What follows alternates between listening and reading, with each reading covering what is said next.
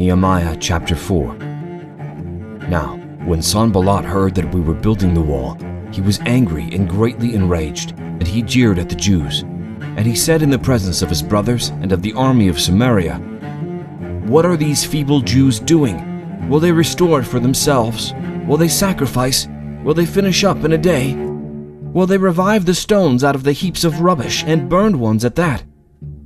Tobiah the Ammonite was beside him, and he said, "Yes, what they are building. If a fox goes up on it, he will break down their stone wall. Hear, O God, for we are despised. Turn back their taunt on their own heads, and give them up to be plundered in a land where they are captives. Do not cover their guilt, and let not their sin be blotted out from your sight, for they have provoked you to anger in the presence of the builders." So we built the wall, and all the wall was joined together to half its height, for the people had a mind to work. But when Sanballat and Tobiah and the Arabs and the Ammonites and the Ashdodites heard that the repairing of the walls of Jerusalem was going forward and that the breaches were beginning to be closed, they were very angry.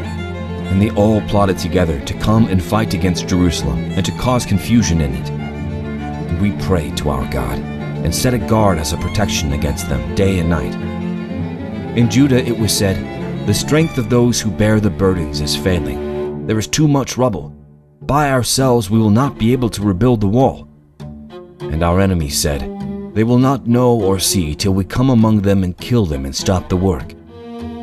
At that time, the Jews who lived near them came from all directions and said to us 10 times, "You must return to us." So, in the lowest parts of the space behind the wall, in open places, I stationed the people by their clans, with their swords, their spears, and their bows. And I looked and arose, and said to the nobles and to the officials and to the rest of the people, "Do not be afraid of them. Remember the Lord, who is great and awesome, and fight for your brothers, your sons, your daughters, your wives, and your homes." When our enemies heard that it was known to us and that God had frustrated their plan, we all returned to the wall, each to his work. From that day on, half of my servants worked on construction, and half held the spears, shields, bows, and coats of mail. And the leaders stood behind the whole house of Judah, who were building on the wall. Those who carried burdens were loaded in such a way that each labored on the work with one hand and held his weapon with the other. And each of the builders had his sword strapped at his side while he built. The man who sounded the trumpet was beside me, and I said to the nobles and to the officials and to the rest of the people, "The work is great and widely spread, and we are separated on the wall far from one another. In the place where you hear the sound of the trumpet, rally to us there. Our God will fight for us." So we labored at the work, and half of them held their spears from the break of dawn until the stars came out. I also said to the people at that time, "Let every man and his servant pass the night with Jerusalem, that they may be a guard for us by night, and may labor by day." So neither I nor my brothers, nor my servants, nor the men of the guard who followed me, none of us took off our clothes. Each kept his weapon at his right hand. All right, we find ourselves in Nehemiah chapter 4. It's a great book of the Old Testament. If you got a Bible, go to Nehemiah 4. And here's where we find ourselves in the story. We like to go through the scriptures. And this week the question is, how can you build your life and protect it from your enemies? Amen? So I wore my special t-shirt just to kind of memorialize this moment. I'm not for everyone. I was thinking about it this week as I was preparing the sermon, and I got an email. And it went to my junk file, but I saw it, so I clicked on it, and it showed the Google reviews that I tend to get. And what I noticed was interesting. All 1 and 5 stars. That's all I get. So you're welcome. At least we're clear here. Amen? So the point is, some people are going to love you. Some people are going to hate you. What do you do with the ones who want to stop you? That's where we find ourselves in Nehemiah 4. God called this man Nehemiah to lead this special ministry to rebuild the walls, to rehang the gates, and to reopen the church so that God could be worshiped, and then the nations could hear about the coming of Jesus from this great city of Jerusalem. Well, as soon as he rose up to serve God, people arose to stop him. And what we see here is really spiritual warfare. It really is the enemies of God trying to stop the work of God. I was talking to a pastor friend of mine some years ago. We were driving in his truck. I won't name drop. He's well known and he gets criticized a lot more than me, but he looked at me. I was quite a bit younger, back when I had Bangs and Hope. It was many years ago. And he said, hey, do you want to know? He said, you seem to get criticized a lot and attacked a lot. I said, yeah, I do. And he said, would you like to know how to make that stop? I was like, absolutely. Do tell Yoda. Let me know the secret of the wise ways. And he said, it's easy. Don't say anything, do anything, or have anything. I was like, well, I mean, say anything. I'm already discounted. I can't, that's impossible. I say nothing, do nothing, have nothing, then no one comes against you because there's nothing to take from you. And there's nothing to require stopping you because you're not starting anything. You're not doing anything. I said, well, it looks like I'm going to have a long, hard life. Because I want to say some things, I want to do some things, and when it's all said and done, I want to have some things and to leave some things. And this is what we're seeing in Nehemiah chapter 4 is that ministries have enemies. Ministries have enemies. And if you're a Christian and you're here, then you may be kind of shocked, and you may live under this notion, well, if we just love God, everybody's going to love us.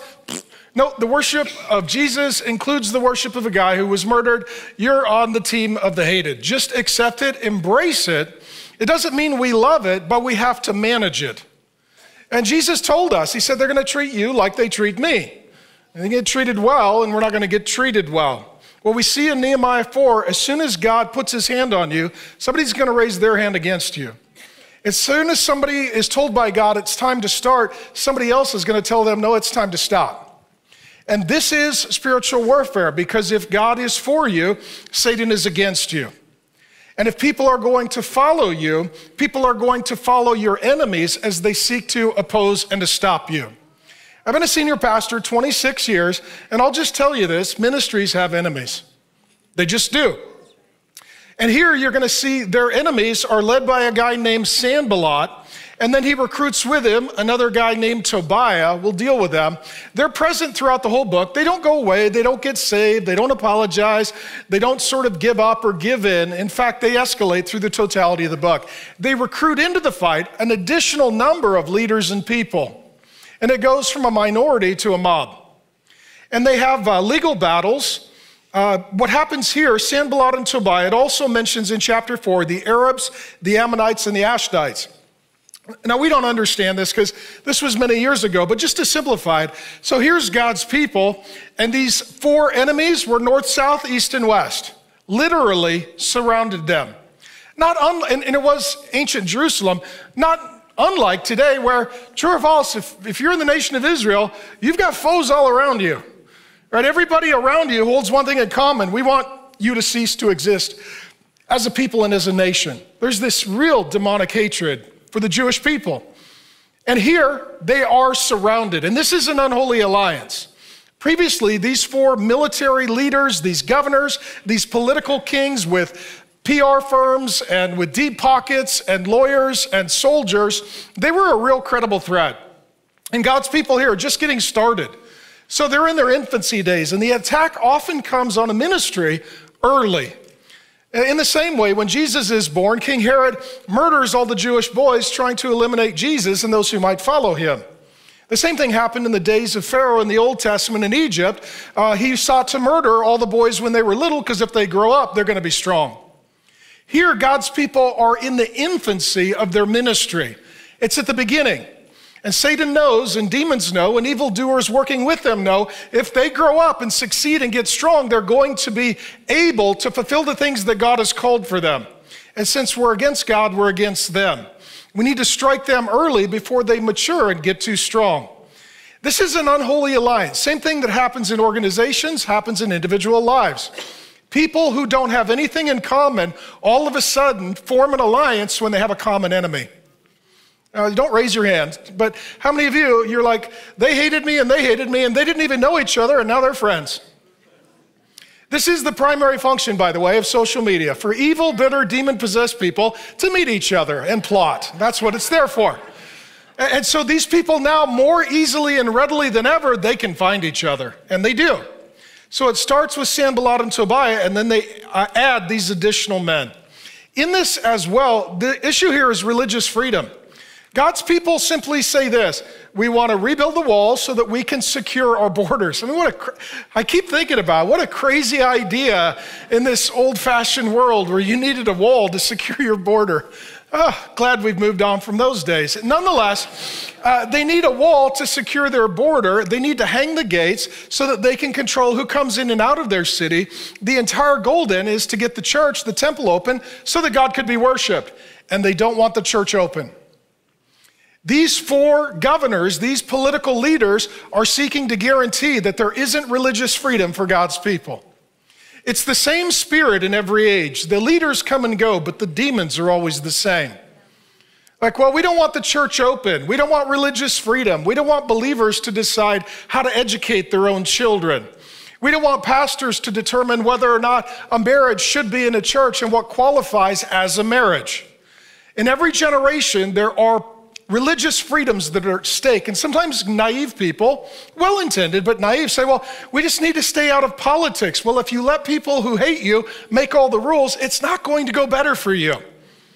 If their goal is to stop your religious freedom and your faith and your family, then you need to be politically activated. And that's exactly what Nehemiah is demonstrating. And there's one guy here who's particularly interesting. It's Sanballat. He's kind of the senior leader. And then Tobiah, he's kind of the second barrel on the gun. And he likely married into a believing family.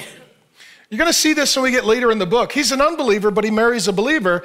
Now he has a foot into the community of God's people. Satan is always trying to get someone inside. This is where most of the threats to health and freedom come, from the inside. So Satan got Judas into the inside of Jesus' ministry. Here we see that Tobiah gets inside God's people. He now marries a believer and he is now invited in. If someone is close to you and they are working against you, they're the most dangerous. The most dangerous people for God's mission and ministry are not the people that we don't know, but the people that we do know. Paul says this in his farewell address to the elders in the church of Ephesus. He says, after I arise, men will arise from your own number, distort the truth and lead many astray. The point is, if Satan can just get one person in the leadership team, one person relationally connected, one person who is trusted, then that begins his entire work of undoing everything God has been doing. In the same way, you have a real crisis in your family when a member of your family is your enemy. I hate to say this, but some of you, the most dangerous people are related to you. And this is the case here, that Tobiah hates God's people, but he marries one of the women who is a believer, and now the enemy is part of the family. In addition to their legal problems, they have PR problems. There is slander. There has already been the false charge that Nehemiah is a terrorist, guilty of treason, that he's against the king, he's a criminal, he's breaking the law. All of these false allegations. Today we call it libel, slander, defamation, the internet. That's what it's for. And so there is this negative narrative that is said, and he's got some very serious PR battles. So it says in chapter 4, verses 1 through 3, Sanballat jeered. This is mocking, making fun of. He's doing the late night show routine. He's on with Jimmy Kimmel. He's on, Saturday Night Live. He's got his YouTube channel fired up. He's got, anti-hashtag I hate Nehemiah. That's just how he is rolling. It's now a PR problem in the presence of his brothers. So he's inviting other people and the army of Samaria. He's like, if I can get people to believe that Nehemiah is the bad guy and I'm the good guy, that's a win for me. And if I can get armed military soldiers to align with me against him, we could really do some damage. What are these feeble Jews doing? Will they restore it for themselves? Will they sacrifice? It's all about worship and religious freedom. Will they finish in a day? Will they revive the stones out of the heaps of the rubbish and the burned ones at that? Tobiah the Ammonite was beside him. And he's kind of the wingman. There's always like a tough guy and then the other guy. He's the other guy. He's like, yeah, get him. Yeah. He's the hype man. He's that guy. So Ammonite is, putting out the negative PR. And then Tobiah the Ammonite was beside him and said, yeah, what they're building, if a fox goes up on it, it'll break down their stone wall. He's not a tough guy. He's with the tough guy. He's the other guy. But now it goes from one loud leader to where he is assembling supporters. The problem's getting bigger. It's getting worse. And now it's a PR battle. Now it's public. At this point, they haven't asked to meet with Nehemiah. They have not sought in any way to work things out with Nehemiah. They start publicly. And here's what evildoers do. They start publicly, put in a lot of pressure, and then demand that you meet privately. They're going to demand to meet with him a little later in the book. And Nehemiah's like, no way, we've never met. We don't have a relationship. This is not personal. If you're going to start public, we're never going to make it private because I can't trust you. Number 3, they also have genuine security threats. Chapter 4, verse 11, they said, we're going to, quote unquote, kill them. We're going to kill them. Why? Because they want to get the church open, and we want the church closed. So we're going to kill them. Can you imagine being these people? How many of you are like, that's a bit much? Right? I don't mind going to church, but I don't want to get killed to worship God. God's people here are going to have to pay a very high price. They're having to lose some of their reputation and some of their relationships. And now there is the risk that they could even lose their own life. So this puts fear in people and concern.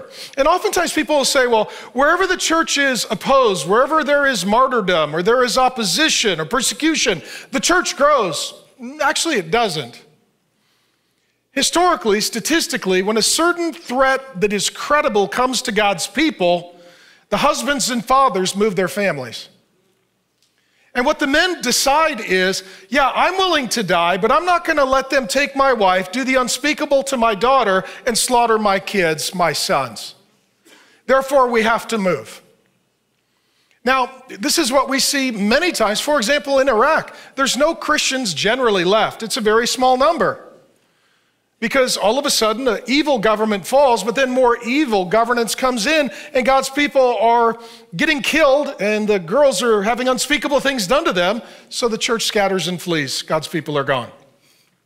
We're seeing a little foretaste of this in some of the most ungovernable cities in our own country. There are certain urban centers where certain believing families are saying, we can't do this anymore. I can't send my kids to that school. It's going to destroy them.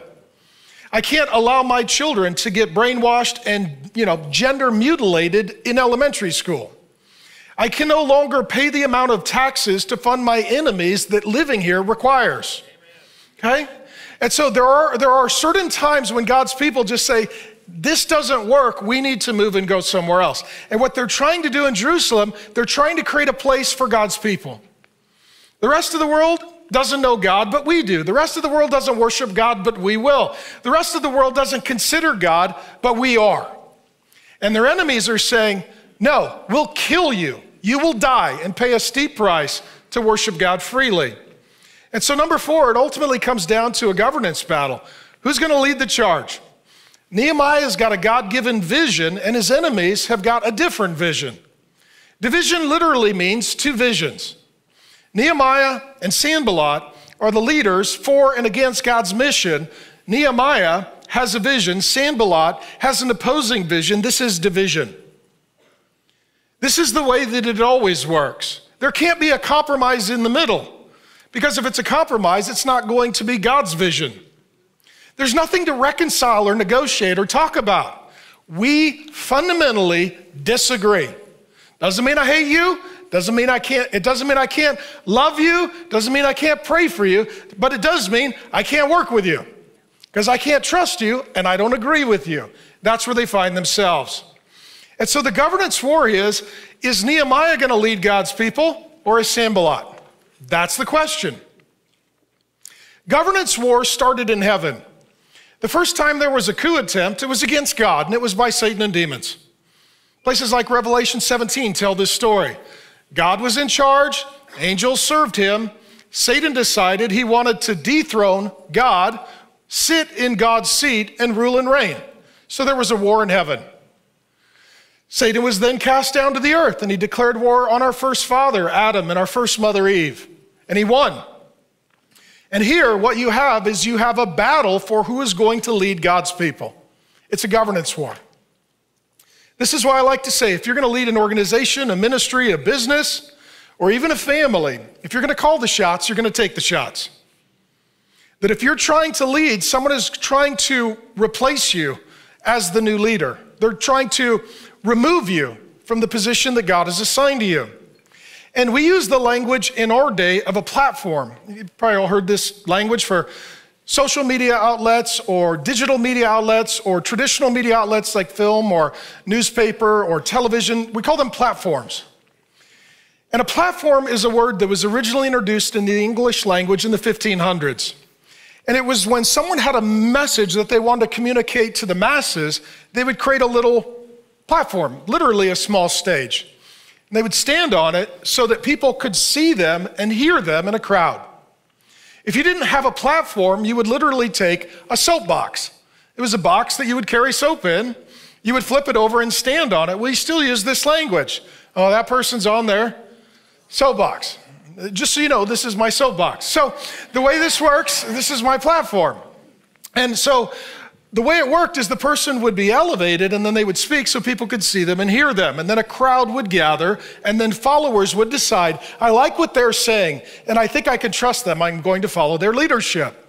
A platform was primarily utilized by politicians and preachers. Today, there's lots of platforms. Social media, traditional media, digital media, lots of platforms. And there's two ways to build a platform. It was true in the 1500s and it's true today. You can have a positive platform or a negative platform. A positive platform, you're communicating the message of who or what you're for. Negative platform, you're communicating who or what you're against. Now every platform has a combination of the two because you can't be for one thing without being against something else. So I'm pro-life, I'm against abortion. And so I wrote a book called Abort Abortion. No platform would let me run an ad. I'm zero for everything in my efforts to try and get my message out. But you can't be for children and for ending the lives of children. Sometimes to be for something means you have to be against something that is against what you are for.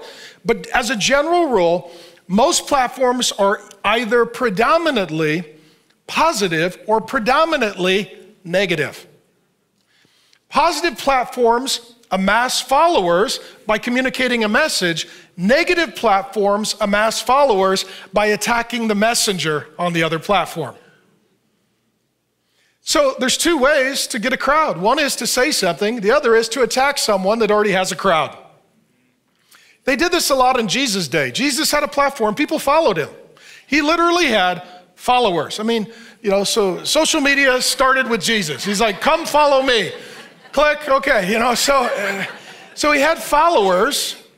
And then what would happen is the religious leaders who were against him, they couldn't get the same followership. So they would attack him trying to take his followers. He had a positive platform. They had a negative platform. What happens here is Nehemiah has a positive platform. God wants the city open. God wants the church open. God wants religious freedom so people can exercise their faith and they can love and serve and raise their family. That was his positive platform. His enemies and critics, they were trying to steal his platform. And what happens when you have a platform, as Nehemiah does, those who are against you attack you.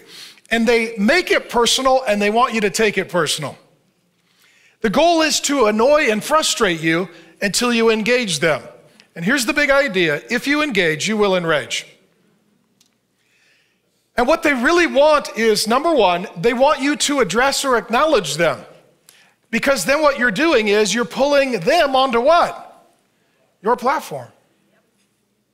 Your platform. And if they get your platform, they're going to get some of your followers.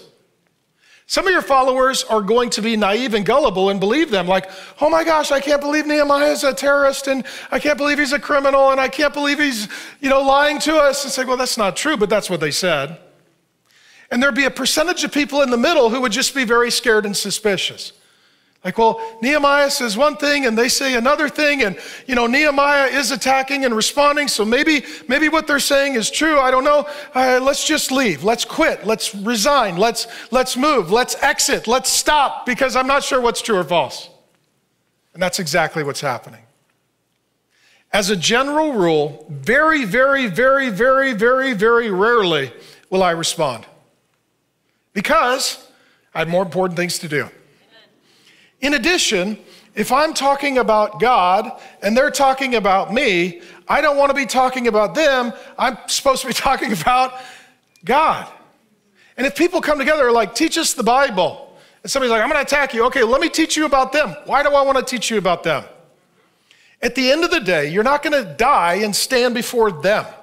You're not going to give an account to them, neither will I. In addition, they have risen from the dead 0 times, so they're not really our highest priority. All right, so at the end of the day, as a general rule, I like to ignore. It's a spiritual gift. And I'll just tell you, there's something really beautiful about ignoring your enemies. You get your time back, get your health back, get your joy back. You get to hear from God because other people aren't in your ear telling you what to do. Amen. And so what Nehemiah does, he doesn't engage, he just continues to move forward. As a general rule, I'm just going to ignore people and keep teaching the Bible. And here's the big idea. The war is over the word. The war is always over the word. If you fast forward to the end of the book, the reason that Nehemiah is building this ministry is so that Ezra can literally stand on a platform, literally, and preach the word of God. And then the Holy Spirit falls like the Old Testament version of the day of Pentecost, and people are saved, and the band starts writing songs, and people are learning the word of God and getting freed from bondage and getting forgiven for sin, and lives are being changed and legacies are being transformed. And everything is to stop the preaching of the word of God. The war is always, make no mistake, the war is always on the word. It's always on the word. The goal here is to stop the word of God from being preached. And ministries that preach the word have enemies who are against the word. I'll give you an example. Did Jesus have enemies? Yes. Did Jesus have a good ministry? Yeah. Did Jesus have a perfect ministry? Yes. I'll just tell you, that's discouraging. You're like, so you could have a perfect ministry and still have enemies. Yeah. Jesus had a perfect ministry and enemies. Question, does Jesus still today on the earth have a ministry? Yes. Does he still have enemies? Yes. The Bible calls them antichrist. They're just like Sanballat and Tobiah. Whatever Jesus is trying to do, they're trying to stop it. It's going to be that way until Jesus comes back. Not only do ministries have enemies, I hate to tell you this, you will have enemies. You personally, individually. How many of you already know this? For some of you, it's new. And for some of you, you're a Christian, so it's very painful. You're like, I wouldn't attack people. I wouldn't lie about people. I wouldn't slander people. I wouldn't try and destroy people, right? Because you have the Spirit of God. They have a different spirit. You need to believe, you need to understand that some people are evil. Now, some are wise. Nehemiah's wise. Some people are foolish. There's a lot of people in this story that are getting confused. They're a little bit foolish. Sanballat, Tobiah, and the guys who were with them, evil. These are not good men. They don't tell the truth, and they don't play by the rules. These are the bad guys. You need to leave a category for evil people, and they're going to be your enemies. Here are some ways that people choose to be your enemies. And let me say this too. In the book of Nehemiah, 8 times in the English translation, they use the word enemies. 2 times, it's here in chapter 4. But here's some different kinds of enemies. Insecure people. They're just threatened by your success. You're like, what did I do? Nothing. You got a promotion. I didn't. You got a job. I didn't. You got married. I didn't. You had a kid. I didn't. Insecure. Jealous people. Your success causes their anger. That's part of what's going on in Nehemiah. They're starting to make progress, and then people covet their success. How many of you have had a relationship breakup and you didn't even do anything? Your life got better, their life got worse, so they didn't like you. Sometimes there are people that are just enemies, and they have conflicting agendas and ideologies. Like, I literally had a guy not too long ago. He's like, look, I'm a big advocate for gay marriage. I'm wondering how we could sort of reconcile. I'm like, yeah, we can't. Yeah, we're not going to. Yeah, nope, I'm not buying a dress, and you're probably not going to wear boots. I think we're just going to stay in our lane. Right? They're just our ideological opposite. You're like, we disagree. If you're for one political party, you're probably not super excited about the other. Entitled people, they just demand control. If there's money or power or influence, they just feel like they have a right to it. I should be in charge. I should be on staff. I should hold people accountable. I should be on the board. I should make decisions. I have a right. Oh, no, you don't. Inflexible people just don't like change. These are your highly traditional people. They just don't like change. They just don't like change. So any change you bring, they're going to oppose it because they just don't like change. Have you ever been to this church? Some people are just like, hey, we're going to put in a new song. No. Can we change the carpet? No. But the carpet was on the ark. It's been here forever. We need new carpet. It's fine. Okay. Demonic people attack anyone doing good for God. And there are certain people who literally devote their entire life to just attacking anyone doing good for God. And so sometimes you can click through their websites or their social media or their YouTube channel. You're like, everyone you're attacking is serving Jesus. And then there's unrepentant people. They attack truth that they despise. Hey, you're sleeping with your girlfriend. You shouldn't do that. That was offensive and intolerant. Yeah, that's part of our ministry. Yeah. Hey, you shouldn't be cheating on your wife. Well, that's controlling. No, it's convicting. There are just certain people, they just don't like what God says. So you're going to have some enemies, and here's how your enemies are going to work. They're going to get angry at you, and they're going to try and manipulate, control, or determine your fate. But their anger is going to trigger your fear. So here, chapter 4, verse 1 says Sanballat was, quote, angry and greatly enraged. You're like, he's angry. We can see it. Red face, right? Weapons, soldiers. You can just, he's enraged.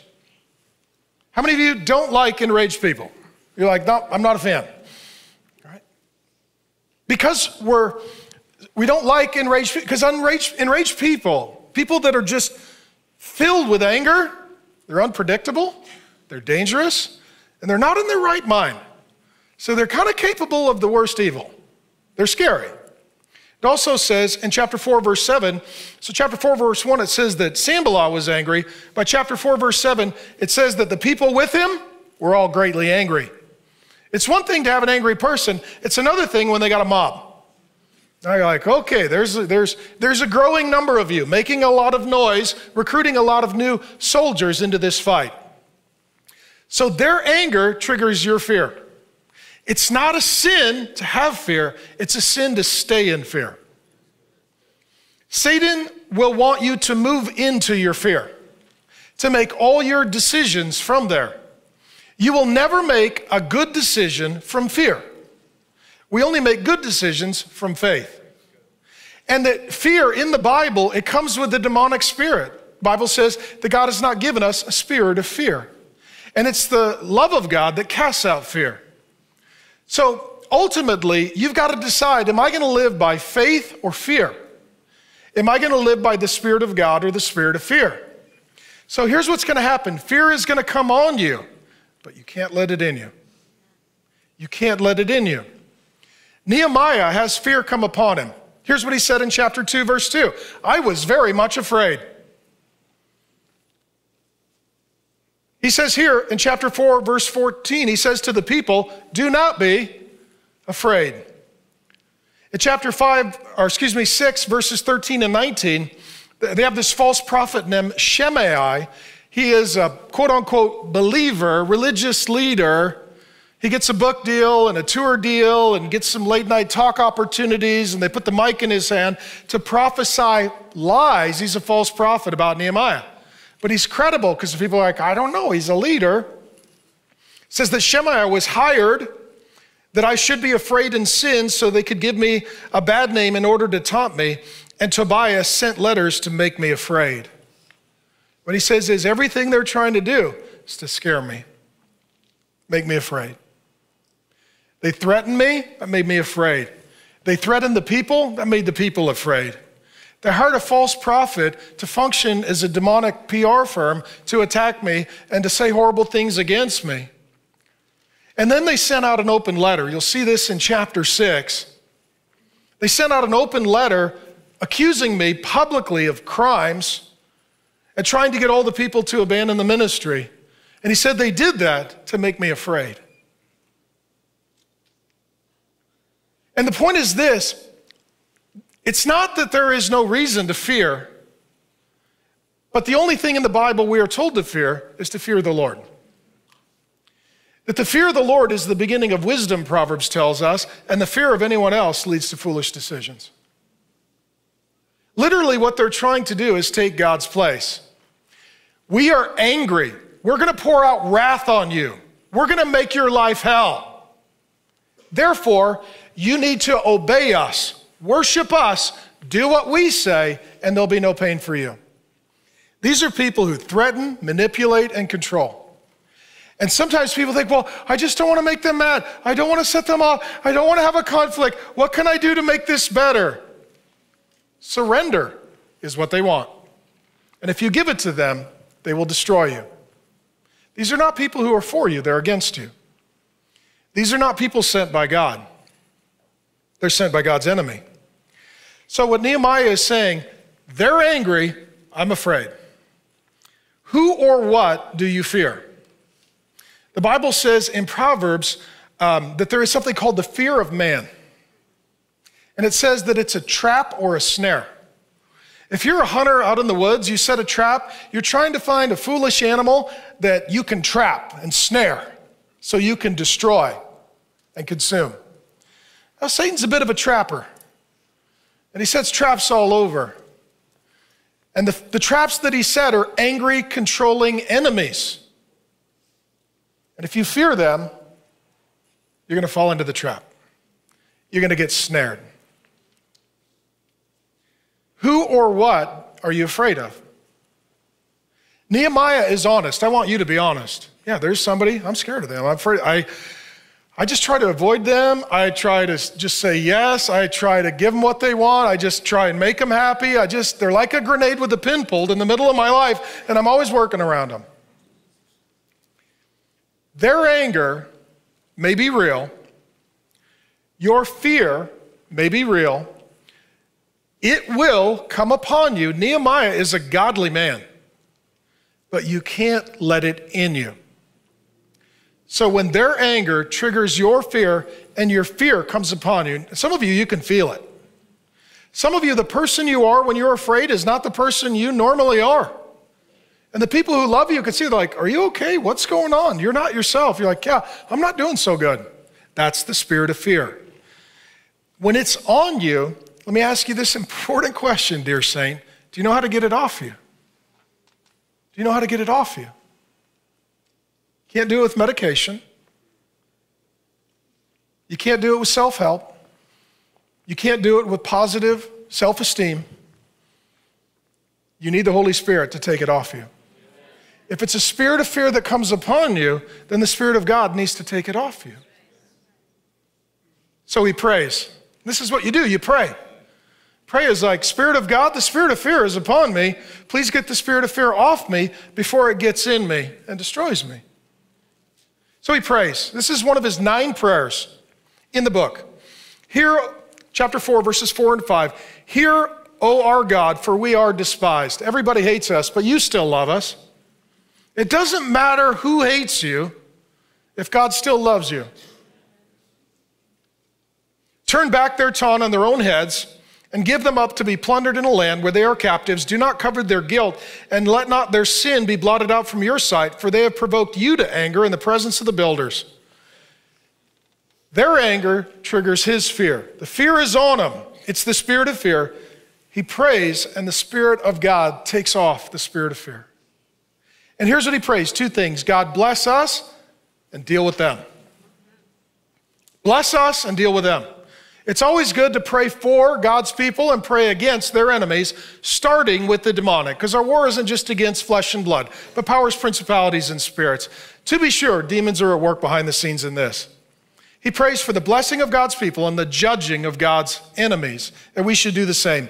God hears and answers the prayer. By chapter 4, verse 6, the fear comes off the leader. The fear comes off the people. It says that they had a mind to work. They were really unified, and they marched forward together.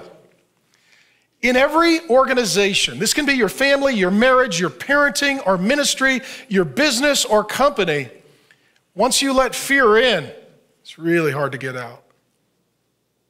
Once people start getting used to fear, they become controlled by fear. Once people start surrendering to fear, they start being driven by fear. Part of the problem in our culture is, for a few years, Americans literally surrendered to the spirit of fear. Shut your businesses, shut your church, don't go home. Everybody's gonna die, be scared, be very scared. Lots of bad news. Everybody be scared, be very, very scared, very, very scared. Now there's a spirit of fear. Nobody can make a decision. There's no plan for the future. Everybody's just scared. Just scared. The whole planet embraced the spirit of fear. I'll never forget, I was talking, and I don't mean to be, cruel, but I was talking to one guy, he's like, you're gonna die. He's like, eventually, either way. Like, I'm 51. Here's what I know. Gravity is undefeated. At some point, I'm going in a hole. I just know where that's going to end up. And I would rather live my life in my faith, preaching the Bible, standing before Jesus, than sitting home at the couch for the rest of my life, scared that something bad might happen, because I think sitting on the couch is a bad thing that happens. And so, I saw it this week. It's just craziness. 2 people have faith. They're like, yay. Everybody else is air clapping. Like, I'm not sure. I could go either way. So, air clap. But just fear, just crazy fear. I was hiking in the woods this week. Like I told you, I'm not on the internet, so I have time for hiking. And so I was hiking in the woods, and there was a family, a mom and a dad and one child. They were the only people at the lake, and they were fishing. The kid had a mask on, the dad had a mask on, the mom also had a face shield. I'm like, are you a gaseous family? Like, what is happening? But it's like, you're literally just making sure that your child lives under the spirit of fear. It's just a spirit of fear. What Nehemiah decides is, I'm not going to let the spirit of fear in me, and we can't let the spirit of fear in us. Yeah, the world is a disaster, but we are God's people, and we need to make a plan to have a better future for us. And so ultimately, too, what we see next is godly men bless women and children. This is the theme for Real Men on Wednesday night, live or online. We'll see you men there, but here's what he says. I station the people by their clans. Father, son, that's your house, that's your neighborhood, that's your family. You keep them safe.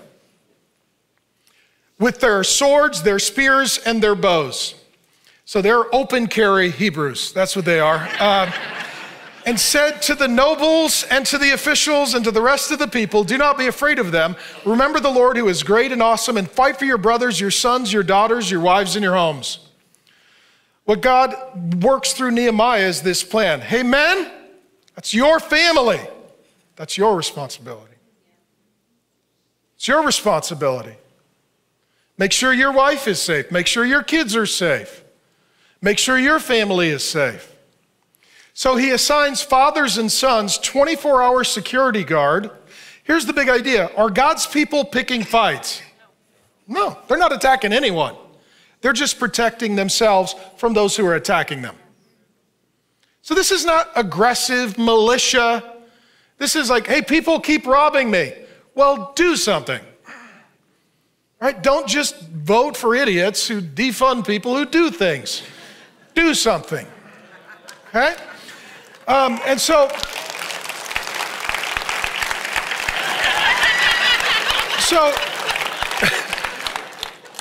what he tells them is 3 things. Number 1, do not be afraid. Number 2, remember the Lord. If God told you to do this, he's going to go do it with you. Amen. So go do it. And then he says, fight. If you need to fight, fight. If you need to push back, if you need to disagree, if you need to get fired, if you need to say no, fight. Because evil never stops itself. I've never seen evil say, well, that was enough pain I've inflicted. I feel like I'm done now. Evil never stops itself, and so sometimes it needs to be stopped. Right? Sometimes it needs to be. This is why we like police officers. We like security guards. We like soldiers. They stop evil. Some people don't believe in evil. Those people are evil. But let me say this as well. Real men like to keep women and children safe. That's what he's telling them to do. And you're going to hear about a trumpet. A trumpet is, if there's somewhere that an invasion or an attack is happening, they blow the trumpet and all the men would rally there to defend the women and the children. Okay? We want to have an environment where women and children are blessed and feel safe. I've had people come in there like, why do you have security guards? Because the Bible says so. We're actually going to build a perimeter out front because I was reading Nehemiah and they had a wall. We're going to build ourselves one of those. Why do you have security cameras? Well, because there are some bad people and we want to discourage them from doing bad things. This is why you have security. This is why you have security cameras. This is why you have background checks. It's why you have policies. Not because people who are in the church are always bad, but sometimes Satan sends somebody else in. We just need to make sure that the women and children are safe. So let me give you a leadership lesson here. Your pain tolerance determines your leadership lid. Nehemiah is a great historical case study in leadership. And here's what happens. From the beginning of the book to the end of the book, his pain tolerance has to increase for his leadership influence to increase. How much pain you can endure is absolutely tied to how much influence you will have.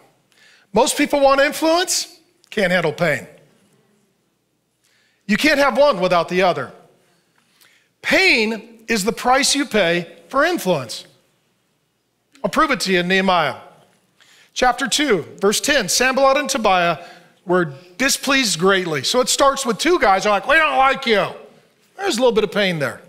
Chapter 2, verse 19, they jeered at us. Well, now it's public. Now you're trashing me on social media. Now you're calling people. Now you're sending out texts and emails. And now it's getting kind of loud and noisy and painful.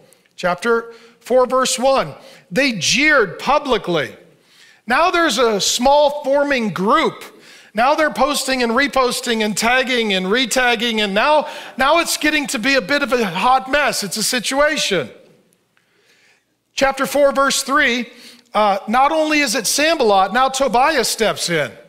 One guy who's a leader, another guy who's a leader. Uh-oh, now we've got a two-headed monster.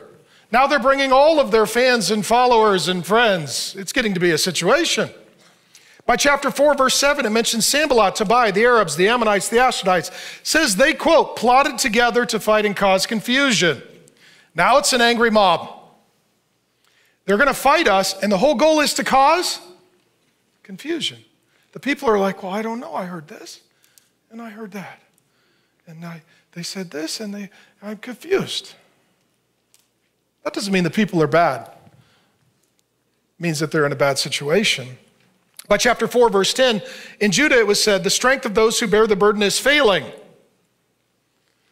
So now the story is going out like they're losing, they're failing, they're not succeeding. And you know what that does? That encourages all their enemies. If you were on the fence, now it's time for the fight. This is kind of like the nearing days toward an election. Right? They're fighting, and you're like, oh, they're dropping behind in the polls. Join us, join us, join us. The battle escalates. By chapter 4, verse 11, they threaten, we're going to kill you. How much pain tolerance do you need to have as a leader? Right? It's one thing when you're trashing us. It's another thing when you're murdering us. Like, it's one thing to read about us. It's another thing to bury us. His pain tolerance is increasing. His pain tolerance has to increase. And then we see as well here in chapter 4, verse 12, that believers, quote, came from all directions and said to us 10 times, return to us. So God's people are like, no, we're going to serve the Lord. We're going to finish the project. We're going to get the church open. We're going to do what God said. And a bunch of their family and friends who were far away are just like, I don't know what's going on. It sounds crazy there. You guys, please come home, run for your life, quit, move back home 10 times. So now well-intended family and friends are trying to rescue and save people. And they think it's their ministry. But ultimately, what they're telling the people is to stop doing their ministry.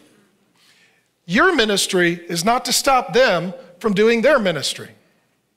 But that's what's happening. So now you've got Nehemiah leading, you've got enemies attacking, you've got people coalescing, and you got family and friends trying to save, trying to remove people from the mission. And what is happening, they're up against people with a murderous spirit. And when you're up against people with a murderous spirit, you give nothing, you surrender nothing, you say nothing. Nothing. Nothing. That's what Nehemiah gives them. Your goal is to destroy us. Therefore, no conversation, no meeting, no compromise, no negotiation. Here's how we say it today. We do not negotiate with terrorists, unless, of course, you're in the wrong administration. And so, it's like, well, what do they want to do? They want to destroy us. Well, then why should we even get involved? Why? If your goal is to end me, why should I even start with you? So let me point this out to you. Who's the person with the greatest influence in the history of the world? Jesus Christ. Who is the person who has endured the most pain in the history of the world? Jesus Christ. Your pain tolerance determines your leadership influence. Jesus comes to the earth. That was painful. He left heaven, came to earth. How many of you right now, you're like, I'd like to be in heaven. We're in Paradise Valley and it still sucks compared to heaven. Jesus in heaven comes to earth. That's painful. He goes from being worshiped by angels to being hated and opposed. His own family, for a season, thinks he's lost his mind and abandons him. That was painful. Judas Iscariot, pretend friend, betrayed him. Peter denied him. A lot of pain. Spends a whole night in the Garden of Gethsemane shedding like drops of blood and crying out to the Father because he knows that what is before him is the cross, which is the greatest pain that anyone has ever endured in the history of the world. And he says, your will be done. And he goes to the cross. Now he suffers emotionally. He's being mocked publicly. His reputation is destroyed. He is suffering psychologically, the torment. He is suffering physically, but the worst suffering of all for the Lord Jesus on the cross was spiritual. My God, why have you forsaken me? That's the greatest pain anyone's ever felt. At that point, the Son of God endured the wrath of God. The Son of God became an enemy of God. The Son of God became rejected by God the Father. He who knew no sin became our sin. That's what 2 Corinthians 5:21 says. He took our place so he could put us in his place. Jesus endured the greatest pain. He died. He rose. He returned to heaven. And today, he has the highest influence. There's nothing above the throne of Jesus Christ. He rules and reigns as King of Kings and Lord of Lords, the highest influence, because he endured the greatest pain. If you want to have influence, you need to endure pain. I'm sorry it's that way, but in a fallen, sinful, cursed world, that's the way that it is. And if you're like, I don't do pain, then you don't do good, you don't do influence, you don't do leadership, and you don't do Jesus. Jesus said, pick up your cross and follow me. You're like, I don't like pain. Well, if you love Jesus, you don't have to like pain, but you have to accept pain. If Jesus accepted pain to have a relationship with you, you need to have pain to accept a relationship with him. So it all comes down to these two great images, the sword and the trowel. So I'll give them as an analogy. in chapter 4, literally. So if you were to, so let's say in the, and I'm probably not going to use them. So we have join the team. Join the team is, hey, come, we'll give you a brownie and tell you where you can help. You want to be a greeter? You want to, what do you want to do? So in Nehemiah 4, you show up and you're like, join the team. You're like, great. Do I get a water bottle or a sticker for my camel? Nope, here's what you get. You get a sword and a trowel.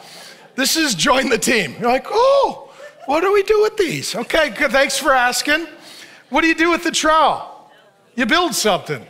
They're going to use it to build the wall. My question to you, dear friend, is what has God called you to build? A family, a business, a ministry, our church, a department within our church? What has God called you to build? God called them to build something. That's the trowel. And so they're going to use the trowel to build the wall and to build the city and to build the church that God told them to build. In the same way, let's say you've got a home. How many of you have a door on your house? You should. Otherwise, you need to go home right now. You've got a problem. How many of you at your house, you have a gate around your house? You've got a fence around your house. How many of you have got a dog in your house? How many of you have got a security system in your house? How many of you have got a gun just in case everything else fails? That's the sword. Because there's two ways to get something, build it or steal it. Right? Satan comes to steal, kill, destroy. He takes. Whatever God is trying to build, Satan is trying to break. Whatever God is building, Satan is in the process of stealing. And a lot of Christians are like, can't we just love everybody? Can't we just do our best? Can't we try our hardest? Yeah, but you also need to defend and protect that which you build. Otherwise, your family will get taken over by an evildoer. Your business will get gutted by a competitor. Your church will be run by Judas on the board. So at some point, you've got to pick up the sword. Not to start a fight, but to protect what you care for. So he talks about the trowel. He says, we all returned to the wall, each to his work, and we worked on construction and we labored at the work. And then it talks about the sword. He says, half of them had spears, shields, bows, coats of mail. Each labored on the work with one hand and held his weapon in the other. They went to work with a sword and a trowel. Each of the builders had his sword strapped to his side. Well, here's the big idea. Ministry is physical and spiritual. We build in the spiritual by preaching the word of God, by praying, by being filled with the Spirit, by worshiping God. And then we also have war in the spiritual realm with prayer and intercession, and he's going to demonstrate that. So he builds and defends in the spiritual, but also in the physical. He builds what God calls him to build, and then he defends it from those who want to destroy it. You need to know that there are powerful forces at work, political, cultural, some even religious and spiritual, that are going to seek to destroy everything that God is trying to do in our church, in our life, in our ministry, in your family, and in your company. And you can't be naive and gullible. In heaven, there will be no gates, it says in Revelation. But in Nehemiah, there are gates. It's because everybody in heaven is filled with the Spirit. In Nehemiah, not everyone is filled with the Spirit. They're filled with other spirits. So the question is, what has God asked you to build, and how can you defend and protect that which God has asked you to build? And I just want to close with encouragement. Jesus says this, I will build my church. The goal is to spend most of our time and energy not fighting with our enemies, but completing our ministry. I believe God has a great future for us. I don't think that there is going to be in the next 2 years a great future for our economy.